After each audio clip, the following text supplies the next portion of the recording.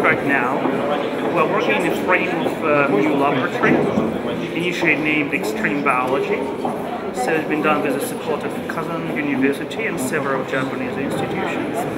So what we do, we study the special organisms that can tolerate excessive abiotic stresses. They can survive excessive dose of radiation with space environment and so on.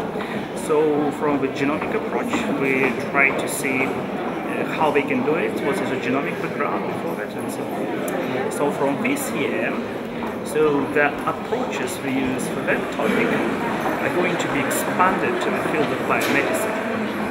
So university took a move to this establishing this strategic academic units where we're going to focus on translational medicine, and thanks to the excellent hardware we got, especially in the field of genomics, in a partnership with several Japanese universities, including RIKEN, we're moving forward to more applied and functional genomics.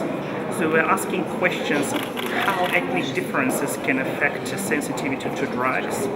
So one of our initiative here is to make a screening through Russia to see what would be the proper way to establish gene diagnostic associated with a drug response.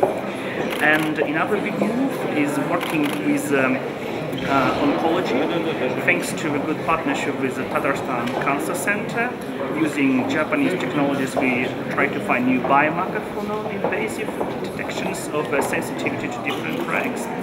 And maybe third big direction, the trace from space biology, is related to the questions as how our muscle under disuse or altered gravity are suffered from atrophy, and what mechanisms or gene regulation beyond that, and how we can affect that. So those main directions, so our team comprised by 20 young researchers, and we have a constant flow of Japanese and United States researchers coming here and coming back there, and we are sending young researchers there, and so this is the way how we proceed.